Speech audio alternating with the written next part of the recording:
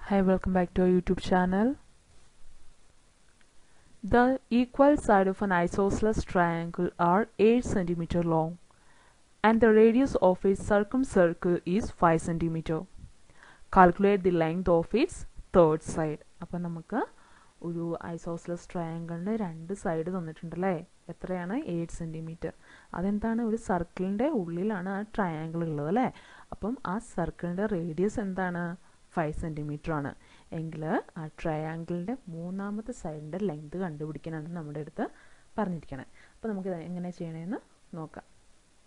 So നമുക്കൊരു സർക്കിളിൻ്റെ അതിൻ്റെ ഉള്ളിലൊരു ട്രയാങ്കിളുണ്ട്. സർക്കിളിൻ്റെ സെൻറ്റർ O ആണ് അല്ലേ. ഇനി നോക്കിക്കേ, നമ്മൾ ആ ട്രയാങ്കിളിന് ABC എന്ന പേര് കൊടുത്തു. അപ്പം നമ്മുടെ ഐസോസെലസ് ട്രയാങ്കിളിൻ്റെ പേരെന്താണ്, ട്രയാങ്കിൾ ABC അല്ലേ. ഇനി നോക്കിക്കേ, നമുക്കറിയാം ആ ഐസോസെലസ് ട്രയാങ്കിളിലെ രണ്ട് ഈക്വൽ സൈഡ്സിൻ്റെ ലെങ്ത് എന്താണ് തന്നിരിക്കുന്നത്, 8 cm ആണല്ലേ.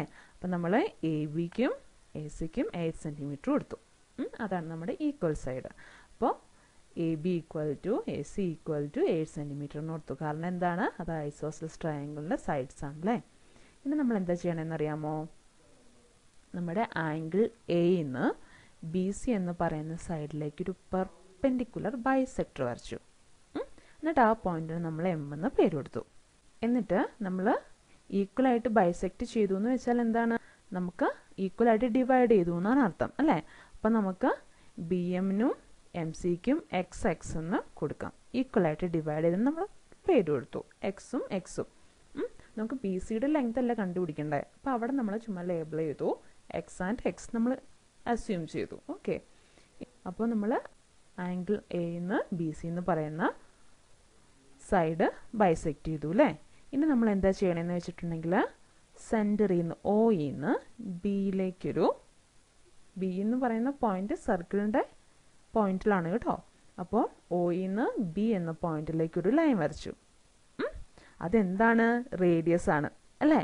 അപ്പോൾ റേഡിയസിൻ്റെ ലെങ്ത് എത്രയാണ്, 5 cm ആണല്ലേ. അപ്പോൾ ഇവിടെ നോക്കിക്കേ, OBയും ഒരു റേഡിയസ് ആണ്, OAയും എന്താണ്, സർക്കിളിൻ്റെ റേഡിയസ്. അപ്പോൾ അതിൻ്റെ ലെങ്ത് എന്താണ്, 5 cm. അപ്പോൾ OBക്കും OAയ്ക്കും നമ്മൾ 5 cm കൊടുത്തു. അപ്പം OB equal to OA equal to 5 cm. കാരണം എന്താ, അത് ആ സർക്കിളിൻ്റെ റേഡിയസ് ആണല്ലേ.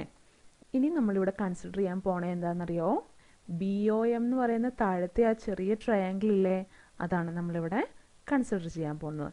അത് റൈറ്റ് ആംഗിൾ ട്രയാങ്കിൾ ആണ്. കാരണം എന്താ, A എന്ന് പറയുന്ന ആംഗിളിൽ നിന്ന് പെർപെൻഡിക്കുലർ ബൈസെക്ടർ ആണ് വരച്ചിരിക്കുന്നത് അല്ലേ. പെർപെൻഡിക്കുലർ എന്ന് പറയുമ്പോൾ അവിടെ ഫോം ചെയ്യുന്ന ആംഗിൾ എപ്പോഴും എന്തായിരിക്കും, 90 ഡിഗ്രി ആയിരിക്കും അല്ലേ. അപ്പോൾ BOM എന്ന് പറയുന്ന ഒരു റൈറ്റ് ആംഗിൾ ട്രയാങ്കിൾ ആണ്. അപ്പോൾ റൈറ്റ് ആംഗിൾ ട്രയാങ്കിൾ എന്ന് വരുമ്പോൾ തന്നെ നമ്മുടെ മനസ്സിൽ വരുന്നത് എന്താണ്, പൈതഗോറസ് തിയറം അല്ലേ.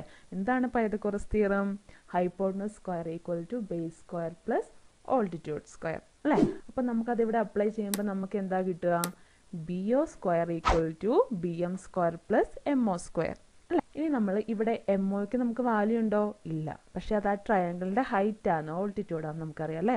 അപ്പോൾ നമ്മളവിടെ H എന്ന് ലേബിൾ ചെയ്തു. അപ്പോൾ OMന് നമ്മൾ H എന്ന് അസ്യൂം ചെയ്തു. അപ്പോൾ നമുക്കിതിൻ്റെ വാല്യൂ എല്ലാം സബ്സ്റ്റിറ്റ്യൂട്ട് ചെയ്യുമ്പോൾ എന്താ കിട്ടുക, 5 square equal to X square plus H square എന്ന് കിട്ടും. ഇത് നമ്മൾ ഇക്വേഷൻ നമ്പർ 1 എന്ന് അസ്യൂം ചെയ്തു. ഓക്കെ, ഇനി നമ്മൾ ഏതാ കൺസിഡർ ചെയ്യാൻ പോകണമെന്നറിയാവോ, ആ വലിയ ട്രയാങ്കിളിലെ ലെഫ്റ്റ് സൈഡിലെ ട്രയാങ്കിൾ ABM. അതൊരു റൈറ്റ് ആംഗിൾ ട്രയാങ്കിൾ തന്നെയല്ലേ.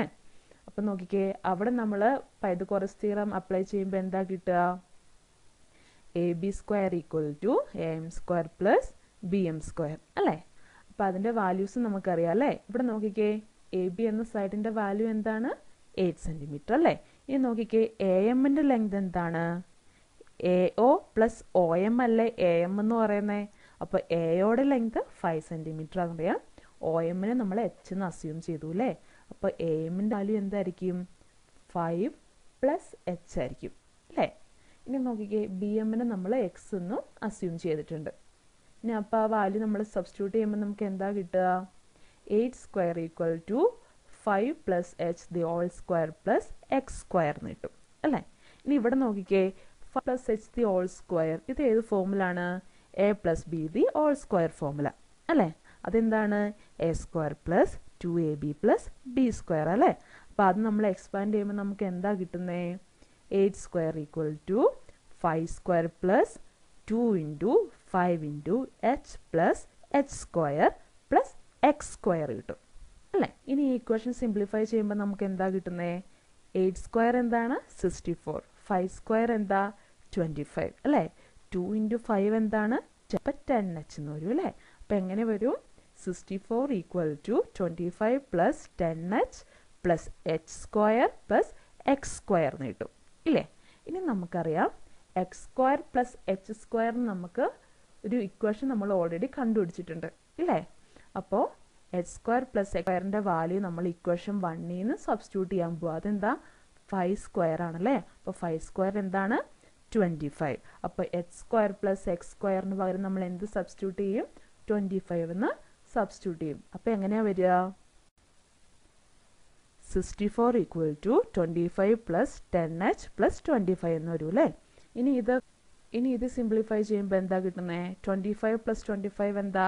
50 അല്ലേ? അപ്പോൾ 64 ഈക്വൽ ടു 50 പ്ലസ് 10h എന്ന് വരും. ഇനി നമ്മൾ നോക്കിക്കേ, ആർ എച്ച് എസിൽ നിന്ന് പ്ലസ് 50 നമ്മൾ എൽ എച്ച് എസിലേക്ക് കൊണ്ടുപോവാം. അപ്പം ആർ എച്ച് എസിൽ പ്ലസ് 50 ആയതുകൊണ്ട് എൽ എച്ച് എസിൽ വരുമ്പോൾ എന്താവും? -50 ആവും അല്ലേ? അപ്പോൾ എങ്ങനെയാണ് വരിക? 64 മൈനസ് 50 ഈക്വൽ ടു 10h എന്ന് വരും. അപ്പോൾ 10hൻ്റെ വാല്യൂ എന്താ? 14 കിട്ടും അല്ലേ? ഇനി നമുക്ക് എച്ചിൻ്റെ വാല്യൂ നമുക്ക് എങ്ങനെ കണ്ടുപിടിക്കാം? എൽ എച്ച് എസിൽ നിന്ന് ഇൻറ്റു 10x നമ്മൾ ആർ എച്ച് എസിലേക്ക് കൊണ്ടുവരിക. ഇവിടെ മൾട്ടിപ്ലിക്കേഷൻ ആയതുകൊണ്ട് ആർ എച്ച് എസിൽ വരുമ്പോൾ എന്താവും? ഡിവിഷൻ ആവും അല്ലേ? അപ്പോൾ എച്ച് ഈക്വൽ ടു 14/10 എന്ന് വരും. 14/10 എന്താണ്? 1.5 ആണ് അല്ലേ? അപ്പം നമുക്ക് എച്ചിൻ്റെ വാല്യൂ കിട്ടി. ഇനി ഈ എച്ചിൻ്റെ വാല്യൂ ഉണ്ടല്ലോ നമ്മൾ ഇക്വേഷൻ 1ൽ സബ്സ്റ്റിറ്റ്യൂട്ട് ചെയ്യാൻ പോവാം. എന്തായിരുന്നു equation 1? 5 square equal to X square plus H square ആയിരുന്നു ഇല്ലേ? അപ്പോൾ നമുക്ക് അതിന് പകരം എച്ചിൻ്റെ വാല്യൂ സബ്സ്റ്റിറ്റ്യൂട്ട് ചെയ്യുമ്പോൾ എന്താ കിട്ടുക? 5 square equal to X square plus 1.4 the whole square എന്ന് കിട്ടും ഇല്ലേ? ഇനി ഇതിൽ നിന്ന് എക്സിൻ്റെ വാല്യൂ നമുക്ക് എങ്ങനെ കിട്ടും? X equal to root of 5 square minus 1.4 the whole square എന്ന് വരും ഇല്ലേ? അപ്പോൾ അതിൻ്റെ വാല്യൂ എന്താണ്? റൂട്ട് ഓഫ് 25 മൈനസ് 1.96 എന്ന് വരും അല്ലേ? അപ്പോൾ ഇത് മൈനസ് ചെയ്യുമ്പോൾ നമുക്ക് എന്താ കിട്ടുക? റൂട്ട് ഓഫ് 23.04 എന്ന് കിട്ടും ഇല്ലേ? ഇനി ഇതിൻ്റെ റൂട്ട് നമുക്ക് കണ്ടുപിടിക്കണം. അപ്പോൾ അതെങ്ങനെ ചെയ്യണമെന്ന് നമുക്ക് നോക്കാം. അപ്പം നമുക്ക് റൂട്ട് 23.04ൻ്റെ റൂട്ട് കണ്ടുപിടിക്കാം അല്ലേ? അപ്പം ആദ്യമേ നമ്മൾ 23.04 എന്ന് എഴുതുന്നു. ഇനി നമ്മൾ എന്താ ചെയ്യാൻ പോകണമെന്ന് വെച്ചിട്ടുണ്ടെങ്കിൽ അതിൻ്റെ വൺസ് പ്ലേസിൽ നിന്ന് 2 ഡിജിറ്റ്സ് വെച്ചിട്ട് നമ്മൾ ഗ്രൂപ്പ് ചെയ്യുക. അതായത് 04 ആദ്യം ഗ്രൂപ്പ് ചെയ്തു, പിന്നെ 23 ഗ്രൂപ്പ് ചെയ്തു. അങ്ങനെ 2 ഡിജിറ്റ് വെച്ചിട്ട് വൺസ് പ്ലേസിൽ നിന്ന് നമ്മൾ ഗ്രൂപ്പ് ചെയ്തു. ഇനി നമുക്ക് 1 തൊട്ട് 10 വരെയുള്ള നമ്പേഴ്സിൻ്റെ സ്ക്വയറിൻ്റെ വൺസ് പ്ലേസ് അറിയണം. അതിന് നമ്മൾ ആദ്യമേ നമ്പേഴ്സ് എഴുതണേ. 1 2 3 4 5. ഇത് നേരെ തിരിച്ച് മുകളിലേക്ക് എഴുതുക. 6 7 8 9. ഓക്കെ, ഇനി ഇതിൻ്റെ എല്ലാം സ്ക്വയറിൻ്റെ വൺസ് പ്ലേസ് എന്താണെന്ന് അറിയണം. അപ്പോൾ 1 സ്ക്വയറിൻ്റെ എന്താണ്? 1 ആണ് അല്ലേ? 9 സ്ക്വയറിൻ്റെയോ 81. അതിൻ്റെ വൺസ് പ്ലേസും എന്താണ്? 1 ആണ് അല്ലേ? അപ്പം 1ൻ്റെയും 9ൻ്റെയും വൺസ് പ്ലേസ് സ്ക്വയറിൻ്റെ വൺസ് പ്ലേസിലുള്ളത് എന്താണ്? 1 ആണ്. ഓക്കെ, ഇനി 2 സ്ക്വയർ എന്താ? 4. 8 സ്ക്വയറോ? 64. അപ്പോൾ അതിൻ്റെ വൺസ് പ്ലേസിലുള്ളത് എന്താണ്? 4 ആണ് അല്ലേ? ഇനി 3 സ്ക്വയർ എന്താണ്? 9. 7 സ്ക്വയറോ? 49 അല്ലേ? അപ്പോൾ അതിൻ്റെ വൺസ് പ്ലേസിലുള്ളത് എന്താണ്? 9 ആണ് അല്ലേ? ഇനി 4 സ്ക്വയർ എന്താ? 16. 6 സ്ക്വയറോ? 36. അതിൻ്റെ വൺസ് പ്ലേസിലുള്ളത് എന്താണ്? 6 ആണ് അല്ലേ? ഇനി 5ൻ്റെ സ്ക്വയർ എന്താണ്? 25. അതിൻ്റെ വൺസ് പ്ലേസിലുള്ളത് 5. അപ്പോൾ ഇത് ഇത്രയും നമ്മൾ കണ്ടുപിടിച്ചു. ഓക്കെ, ഇനി നമ്മൾ ആദ്യമേ എടുക്കേണ്ടത് 23 ആണ്. ഓക്കെ, 23 എന്ന നമ്പർ നമ്മൾ എടുക്കുന്നു. എടുത്തിട്ട് ആ നമ്പറോ ആ നമ്പറിന് താഴെയുള്ള പെർഫെക്റ്റ് സ്ക്വയർ ഏതാണെന്ന് കണ്ടുപിടിക്കണം. അപ്പോൾ അപ്പോൾ 23 ഒരു പെർഫെക്റ്റ് സ്ക്വയർ അല്ല, നമുക്കറിയാം അല്ലേ. അതിൻ്റെ തൊട്ട് മുമ്പുള്ളത് 25. അപ്പോൾ 25 5. അപ്പോൾ അതിൻ്റെ തൊട്ട് താഴെയുള്ളത് എന്താണ്? 4 സ്ക്വയർ 16 ആണ് അല്ലേ. 16 ആണ് 23യുടെ തൊട്ട് താഴെയുള്ള പെർഫെക്റ്റ് സ്ക്വയർ എന്ന് പറയുന്നത് അല്ലേ. അപ്പോൾ നമ്മൾ 16 എടുത്തു, അതിൻ്റെ റൂട്ട് എന്താണ്? 4 അല്ലേ. അപ്പോൾ നമ്മൾ 4 എന്ന് എഴുതി ഡോട്ട് ഇട്ടു. കാരണം എന്താണ്? 23 പോയിന്റ് എന്നുണ്ട്. അപ്പം 4 ഇട്ടിട്ട് നമ്മളൊരു ഡെസിമൽ പോയിന്റ് ഇട്ടു. ഇനി നോക്കിക്കേ, ഇനി ആ നമ്പറിൻ്റെ വൺസ് പ്ലേസ് നമ്മൾ നോക്കുക. 23.04ൻ്റെ വൺസ് പ്ലേസ് നോക്കുക. വൺസ് പ്ലേസിൽ എന്താണ്? 4 ആണ് ഉള്ളത് അല്ലേ. അപ്പം നോക്കിക്കേ, വൺസ് പ്ലേസിൽ 4 ഉള്ള നമ്പേഴ്സ് ഏതൊക്കെയാ? സ്ക്വയർ ഏതൊക്കെയാ? 2ഉം 8ഉം അല്ലേ. അപ്പോൾ ഒന്നെങ്കിൽ ഇത് 42 ആയിരിക്കും, അല്ലെങ്കിൽ 48 ആയിരിക്കും. ഓക്കെ, ഇനി ഇത് 2 ആണോ 8 ആണോ നമ്മൾ എങ്ങനെ കണ്ടുപിടിക്കും? നമ്മൾ 4 എടുത്തു അല്ലേ. 4ൻ്റെ തൊട്ട് മുകളിലുള്ള നമ്പറുമായിട്ട് മൾട്ടിപ്ലൈ ചെയ്യണം. 4ൻ്റെ തൊട്ട് മുകളിൽ ഏതാണ്? 5 അല്ലേ. അപ്പോൾ 4 × 5 നമ്മൾ ചെയ്തു. അതിൻ്റെ ആൻസർ എന്താ? 20 അല്ലേ. അപ്പോൾ 20 ചെയ്തു. ഇനി ശ്രദ്ധിച്ചേ, 20യും നമ്മുടെ 23 ഫസ്റ്റ് പെയറില്ലേ. അപ്പോൾ 20യും 23യും തമ്മിൽ കമ്പയർ ചെയ്യുക. അപ്പോൾ 20യേക്കാളും വലുതല്ലേ 23? അപ്പം നമ്മൾ ഇതിൽ നിന്നും 2ൽ നിന്നും 8ൽ നിന്നും അതിലെ വലിയ സംഖ്യ എടുക്കുന്നു. അപ്പോൾ 2ഉം 8ഉം വെച്ച് നോക്കുമ്പോൾ അതിനകത്തെ വലിയ നമ്പർ ഏതാണ്? 8 അല്ലേ. അപ്പം നമ്മൾ എന്തെടുക്കുന്നു? 8. അപ്പോൾ റൂട്ട് ഓഫ് 23.04ൻ്റെ റൂട്ട് എന്താണ്? 4.8. അപ്പോൾ റൂട്ട് 23.04ൻ്റെ വാല്യൂ നമുക്ക് എന്ത് കിട്ടി? 4.8 എന്ന് കിട്ടിയല്ലേ. അപ്പം നോക്കിക്കേ, ഒരു എക്സിൻ്റെ വാല്യൂ എന്താണ്? 4.8. അപ്പോൾ ബി സി നമുക്ക് എങ്ങനെയാണ് കിട്ടുന്നത്? എക്സ് പ്ലസ് എക്സ് ചെയ്താൽ നമുക്ക് ബി സി കിട്ടില്ലേ.